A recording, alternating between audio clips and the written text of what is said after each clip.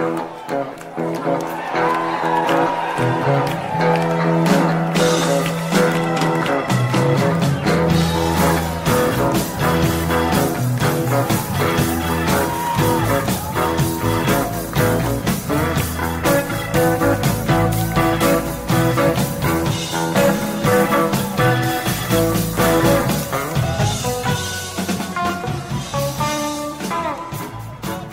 now, welcome back to the Deadology Podcast from Pencil Hill Studio, New Paltz, New York. I'm your host, Howard Weiner.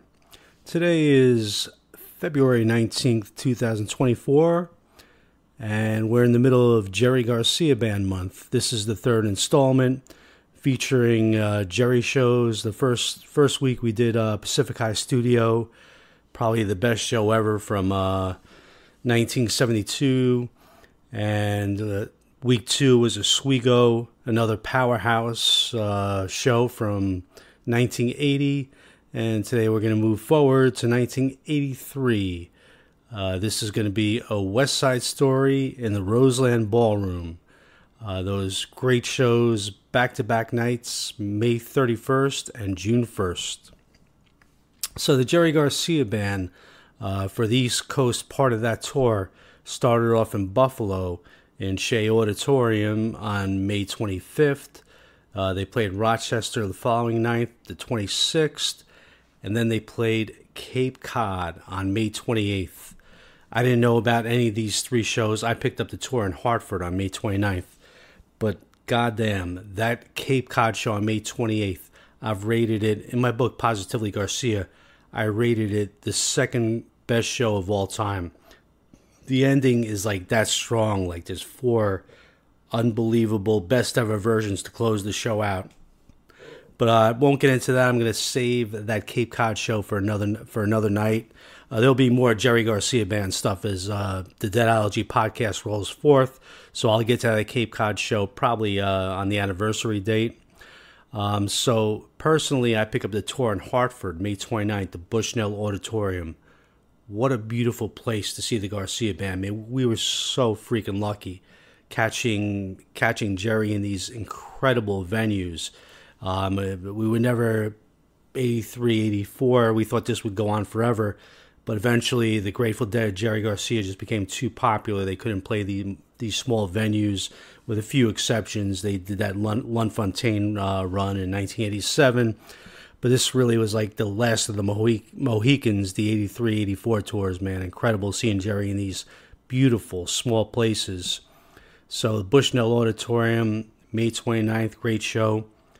May 30th was a Saturday, and this was as close as I ever came to being shut out of a Grateful Dead or Jerry Garcia Band show.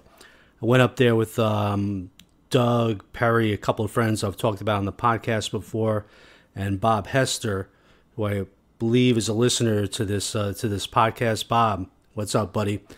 That night on May 30th, it was incredible. We get up there, we get out of the car, we showed up a little late. No tickets anywhere in sight, no chance of getting in. And we're walking around the Bushnell. Our fate seemed determined here. We're going to go home, and it was going to be one of those unfortunate nights where you didn't get in.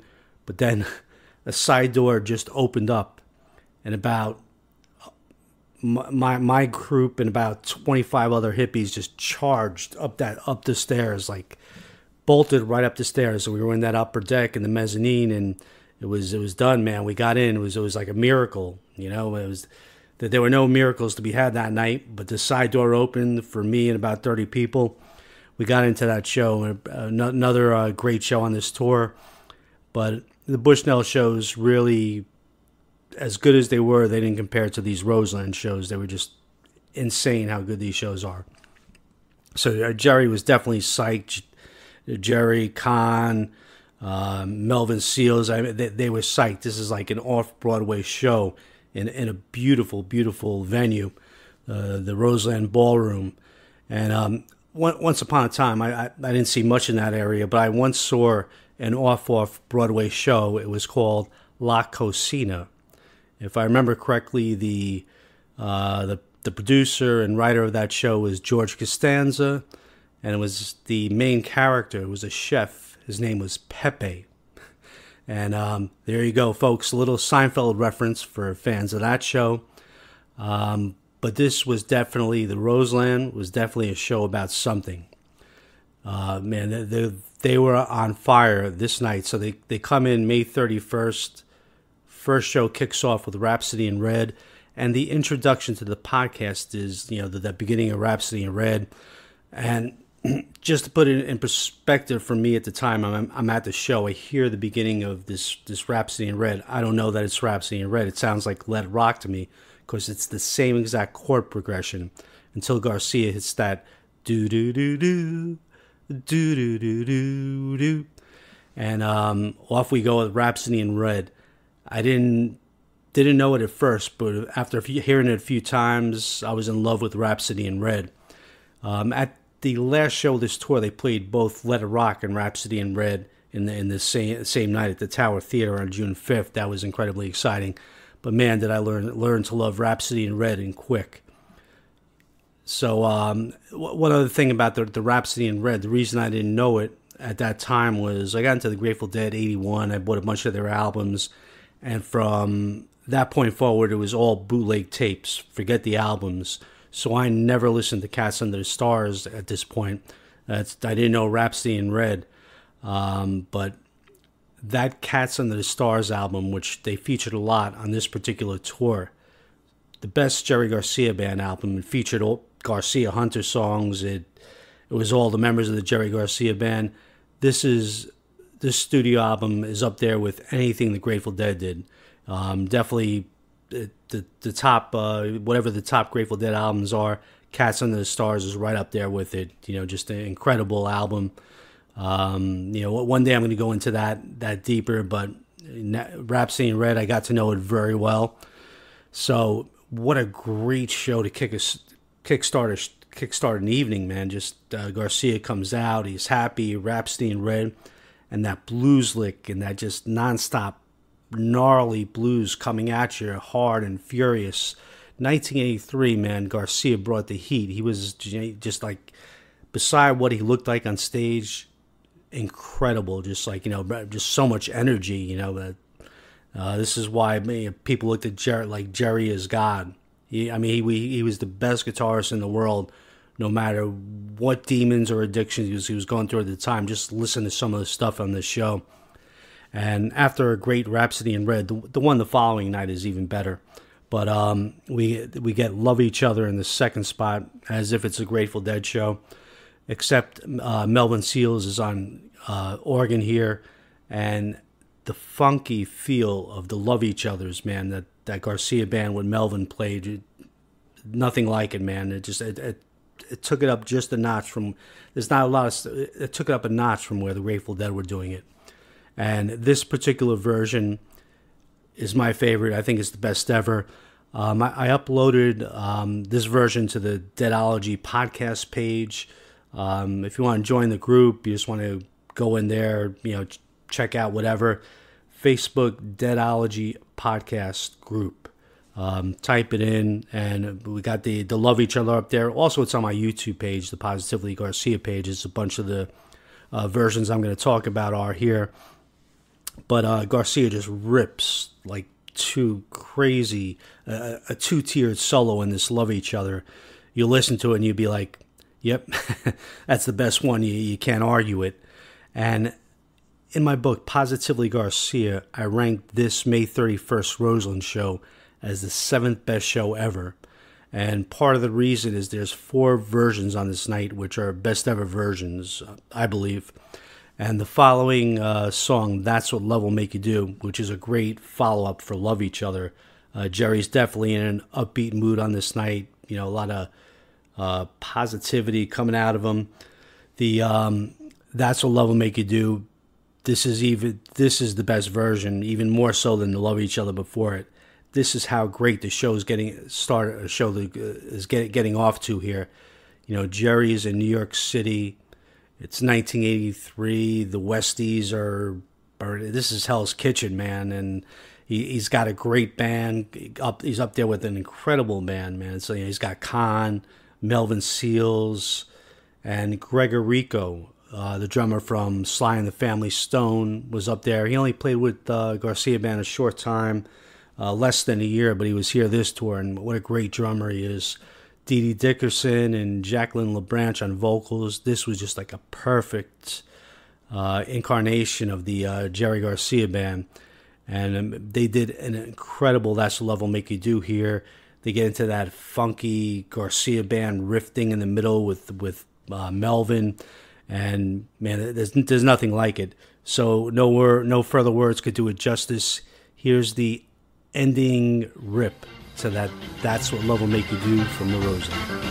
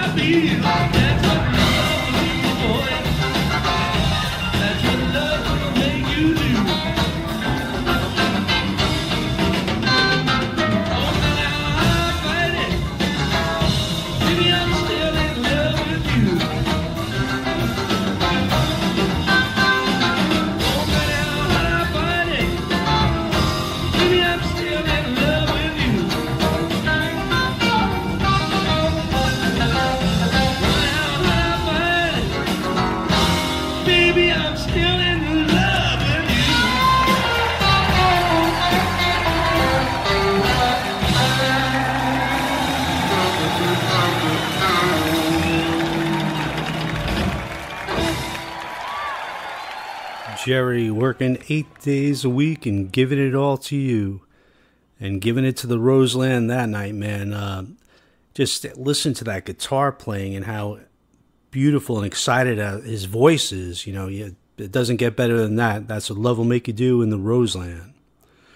So song number 4, rolling right along, Valerie in the 4th spot. And to me, this is the most underrated Jerry Garcia Band tune. It came out on the Run for Roses album, 1982. I don't think it's even been represented on any official Jerry Garcia release after that. But what a great song, man! Hunter's lyrics again. Shot my dog because he growled at you, and that just an insane blues solo, tight, not too long. But just one of the coolest blues solos. It's unbelievable that Jerry stopped playing this. I don't think he played it after his coma. There's a lot of songs fall into that category from like 1983, like Rhapsody in Red, I think was last played in 1985. So yeah, that's why I love this period so much. There's these great songs, and to hear Jerry going off on the one solo in the middle of that Valerie, yeah, priceless, man. I think the best version ever, New Haven, June 17th, 1982. Even though this Roseland runs right up there, Jerry's ripping on this night.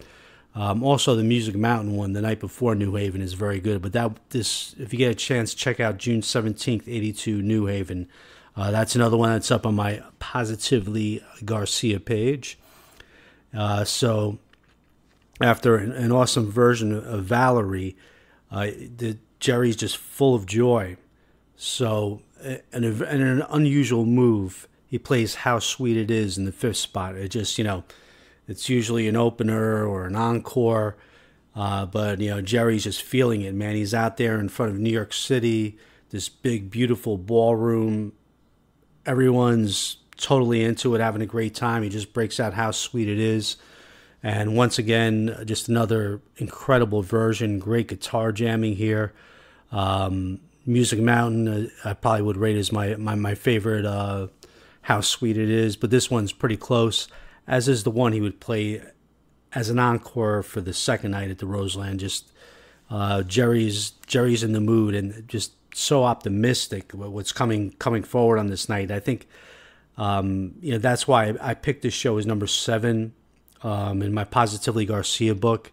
The second set is great here too, but there's just something unique about the whole optimistic, positive feel of this show, as opposed to the next night, which is a great show in its own right, but a little bit of a different feel, a darker feel to it. So Jerry closes out the first set with "Run for the Roses." On this night I was very happy to see it. "Run for the Roses" was a pretty regular tune. It was kind of like the Jerry Garcia band's "Don't Ease Me In," or obviously a much better song. Once again, great songwriting from Hunter, but basically a song where you're not going to catch a huge jam. It was, kind of almost like, I guess it was like that one song at the end of a dead first set that you weren't nuts to see, but it was popular and it got the crowd going. So "Run for the Roses" closes out just a great first set. I put this first set of, as far as Jerry Garcia band shows go, right up there with Music Mountain. Except in a way, there's something just jubilant about it, man. It's such a unique performance. And they pick right up second set. Everything, man, this harder they come to open this second set. The Jimmy Cliff Underdog Anthem, just incredible. It's 15 minutes of pure joy. Now there's the Roseland Ballroom out there, and there was just crazy deadhead dancing going on during this. If you listen to this version, I'm gonna have to throw this one up on the Positively Garcia page. I don't know if it's up there, but it's insane. Garcia's playing so hot, singing's great, and once again, the sound of this band, Kahn, Seals, and Garcia, they just built this nucleus of sound. They would do these reggae riffs. You hit the middle of this, and it's reggae, it's calypso, it's a Brazilian dance song. It's the coolest thing I ever heard. It sounds like it should be the a theme for a chock full of nuts commercial or something. It's what they do here is so brilliant. And right now I'm gonna play a clip from this "Harder They Come," which is one of the most, probably the best version I ever heard. I love the way this Garcia band plays it. I think it's better than the Keystone versions. Your thoughts? Check it out.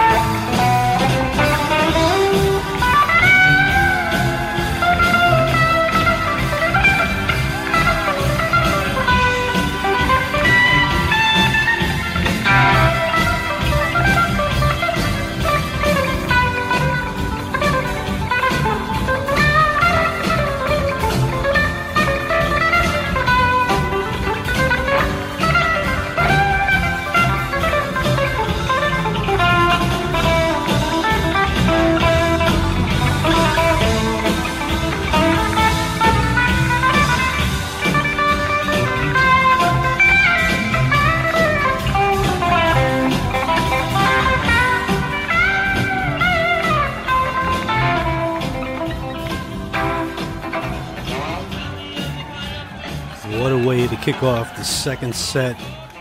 You gotta love that. Harder They Come, man. People were spinning, dancing. It was a wild scene on that ballroom floor. Man, what a place that was. It's kind of hard to remember. It was almost 41 years ago I was there, but there was like bars all around the place. It was just like this big, beautiful, open venue. Great place to dance and rave, and just Garcia took the place over, and that's just so funky. That Harder They Come, man. Nothing like it. Incredible. So after that, Jerry breaks into Mission in the Rain. Excellent version. A little nitpicking here. The 1981 Mission in the Rains are the best. Just the way Jerry went off on those guitar jams. But very strong version here. But like, you know, they just didn't have that extra, the extra whatever, man. Jerry was emotionally committed to Mission in the Rain, like the 1981 versions, Albany, Capitol Theater, 11-4, 11-6, 81. But still awesome to catch Mission in the Rain, second spot. Everybody's digging it. The show's rolling along. And then Jerry decides to go with the first slow tune of the night. But what a perfect time to deliver this. Mississippi Moon, the Peter Rowan song.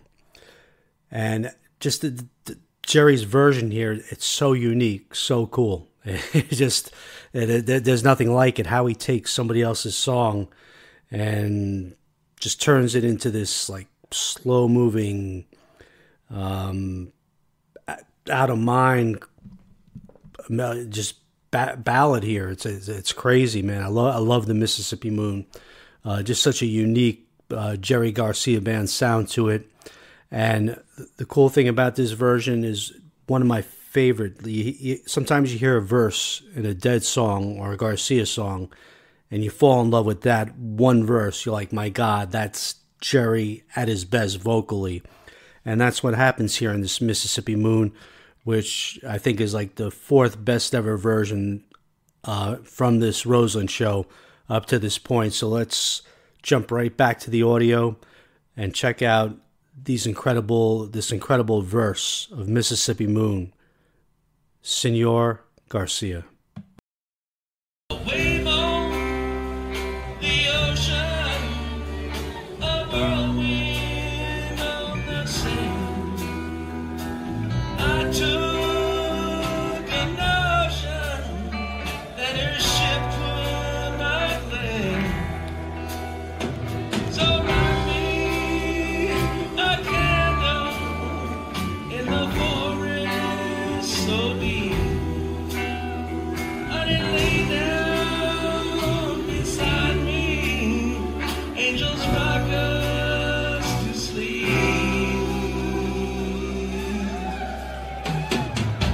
Oh, Corey, I'll be coming soon from the Louisiana pines to the Mississippi.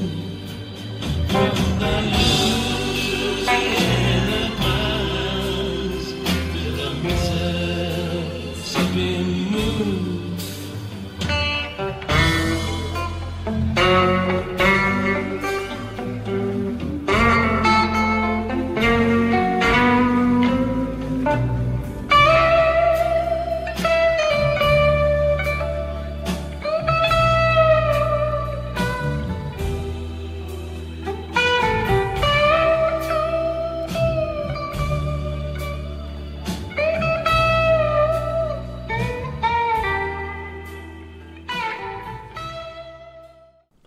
From the Louisiana pines to the Mississippi moon. Time traveling back to the Roseland Ballroom, 1983. What a night it was for the Jerry Garcia band and those devotees that followed him around. So after Mississippi Moon, time for some Bob Dylan, man. It's been a set and a half, no Dylan songs yet. Got a little Tangled Up in Blue. And when I listened back to this show, I was kind of surprised it was a better Tangled Up in Blue than I had remembered, man. Very hot. The one from Cape Cod a few days earlier on May 28th is the best. But I was really kind of surprised that it was a better Tangled Up in Blue than I remembered. Very hot. So the show's rolling along.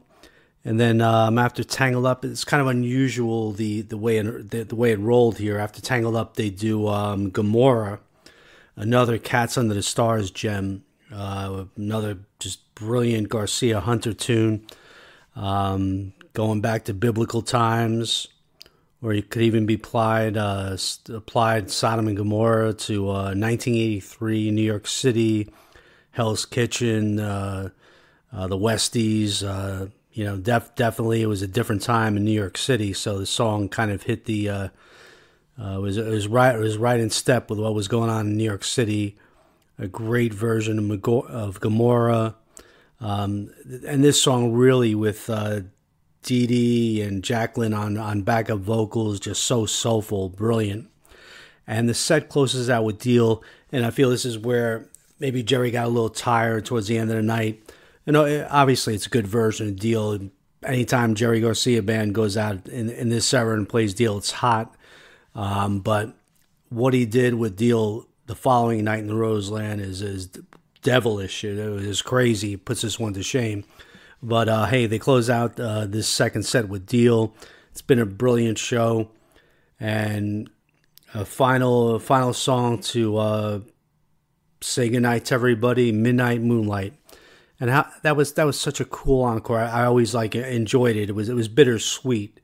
Because the night's over and you're not getting another long tune. But hey, Midnight Moonlight, just what a great song, man.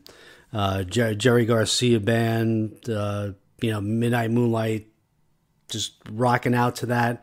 Night's over. It's so symbolic of what the Jerry Garcia band was, man. Midnight Moonlight to close. So that's May 31st, 1983, an unforgettable night. And what happened is we left the show that night. It was kind of crazy too. I'm with my friend Doug. Very hot night. It was very hot in there. A lot of dancing, a lot of sweating. Not sure exactly what the temperature was, but it felt like an early summer day, 80, 90 degrees. And two amazing things that I'll never forget from after the show. One, I'm with Doug. He's a Philadelphia 76er fan because of Julius Erving.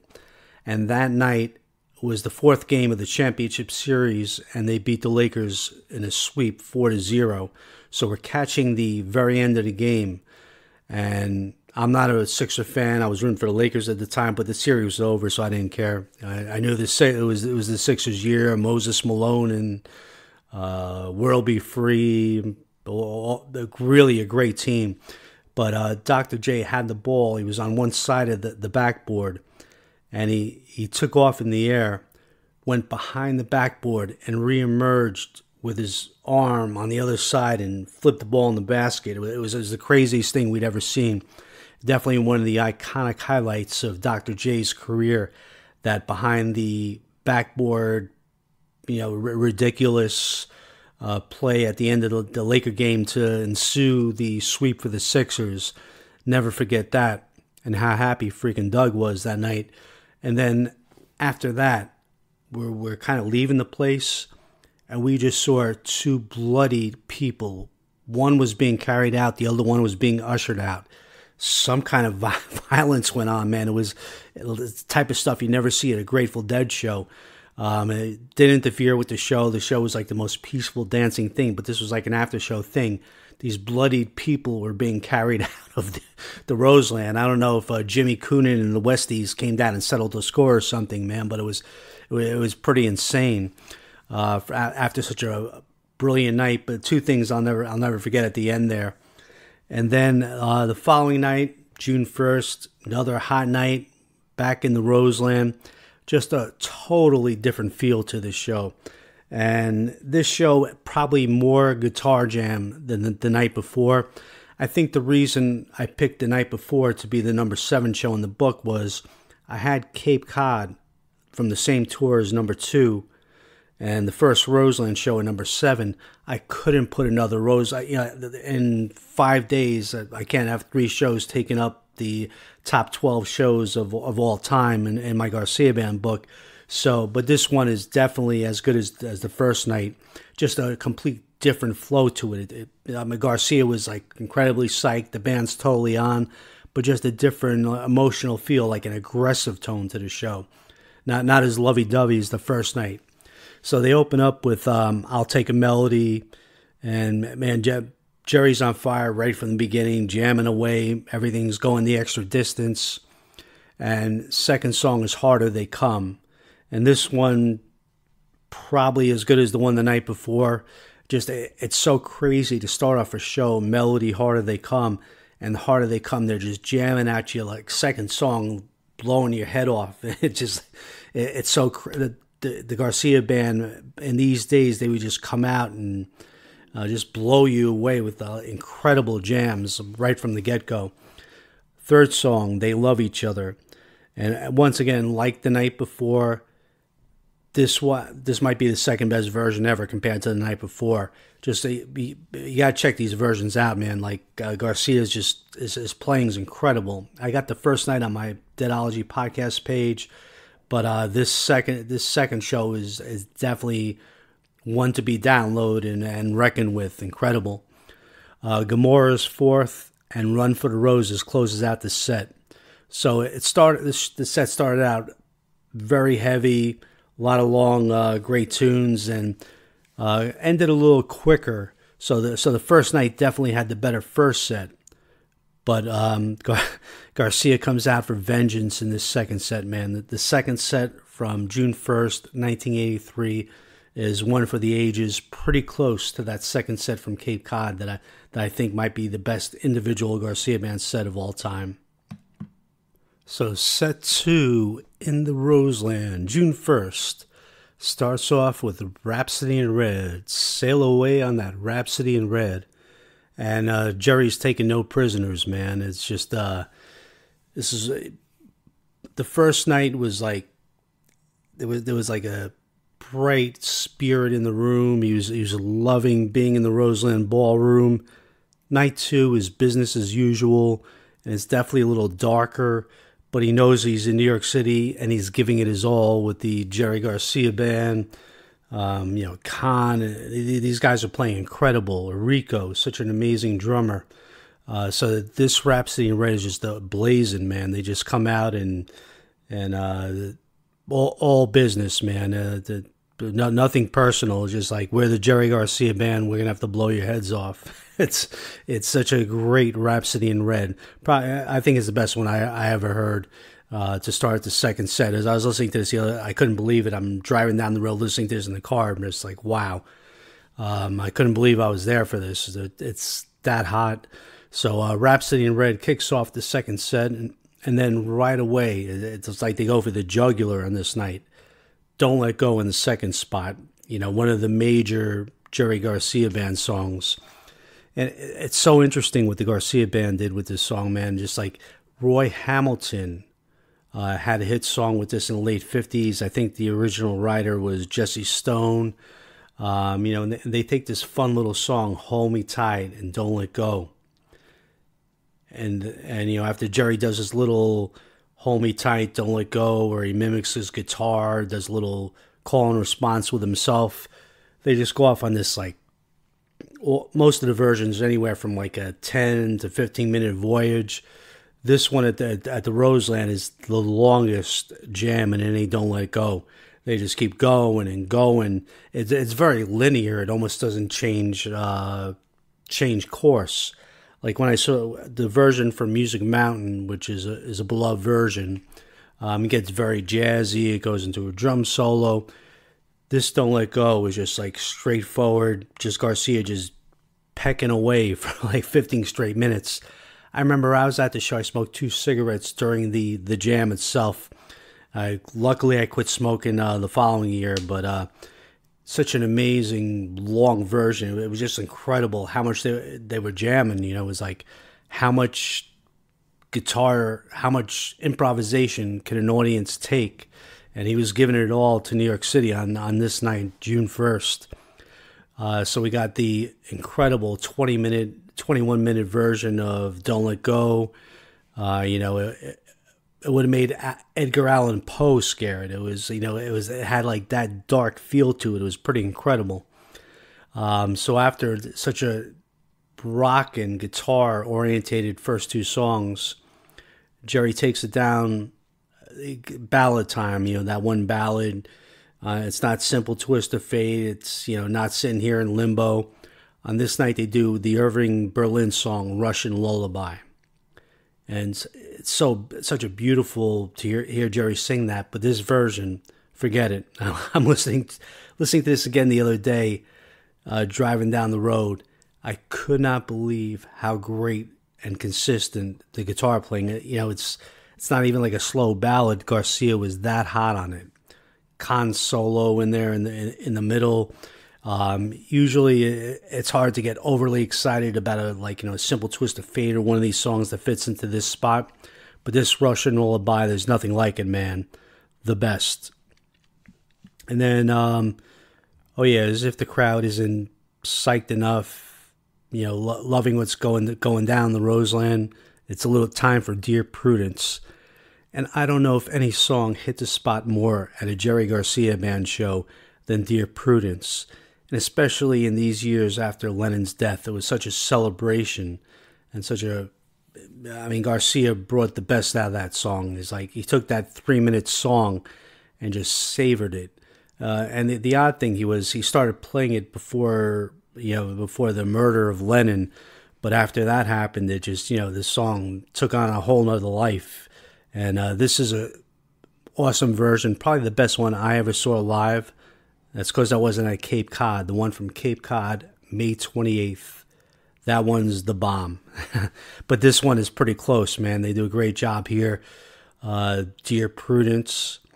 You don't have to imagine too much, man. Just hearing a Dear Prudence with Jerry Garcia band on top of their game. Just this second set, they got everything going. Definitely darker than the first show, but a surplus abundance of improvisation and hot jamming from Garcia and these guys, Khan, Melvin, Gregorico, and maybe the highlight of this entire Roseland show is a deal. I don't know how I could say that after all these great songs we've heard, but this deal that closes the set on June 1st, I'm going to play the jam for you, but it's insane. To me, this deal stands out. It's an outlier, kind of like the October 20th, 1984 Jack Straw from Syracuse. That Jack Straw is savage, just crazy jamming from the band. If you pick it up midstream, it's almost hard to believe it's the Grateful Dead. It's hard to believe it's any band. It's just like it's the craziest, most aggressive jamming, almost like the score to settle kind of thing. Just like, we got to prove something tonight. And this deal just goes on, and Jerry's kicking it. But when you listen to this, check out Khan and Enrico. Garcia, of course, is the best guitarist in the world at this point by far. And he's doing his thing and just rolling along and playing incredible. But just Khan and Enrico here, man, you listen to this and it's just this is the height of great improvisational rock and roll music. Deal in the Roseland, June 1st. Everybody dig.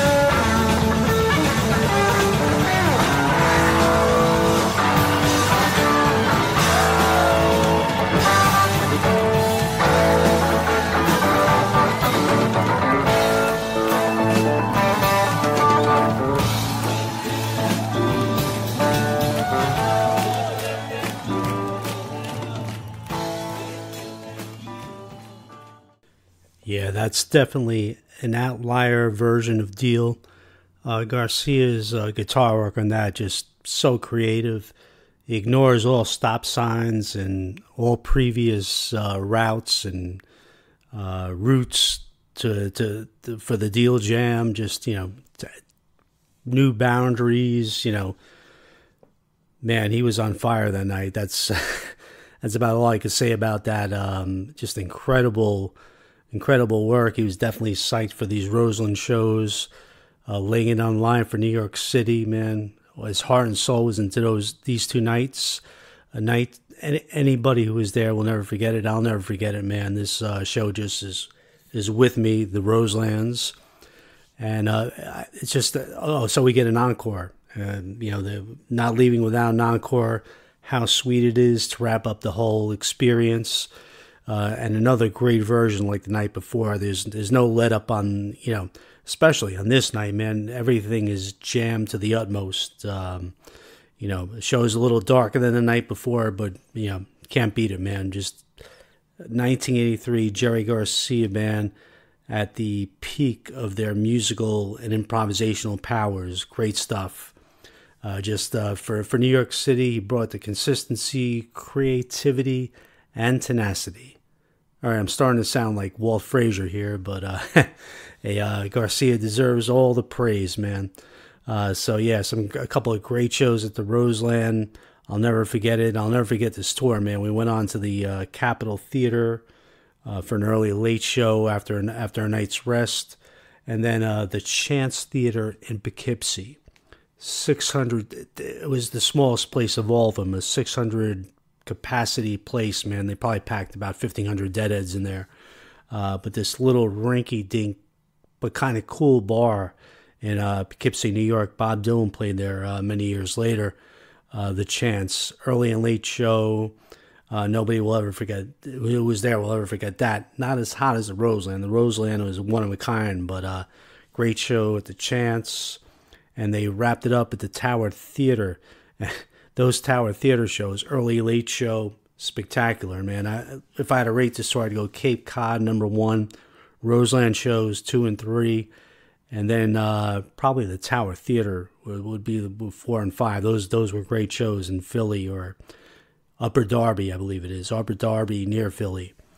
But hey, man, another great week of remembering the Jerry Garcia Band. Next week's the final week for Jerry Garcia Band month. Not positive. I got a few different ideas, man, but whatever. It's going to be spectacular. I'm sure you know that. Hey, if you want to check out my book, Positively Garcia, Reflections of the JGB, it's on Amazon, my website, tangledupintunes.com. You could search Howard F. Weiner. You find all those books, mostly on Amazon. And hey, thanks for listening, man. All praise to the Jerry Garcia Band. And we'll be back next week. I'm thinking I haven't touched upon the Legion of Mary yet. We might have to do the best Legion of Mary show ever, a 1975 show. Thanks for enjoying the ride with me again. Until next week, peace out.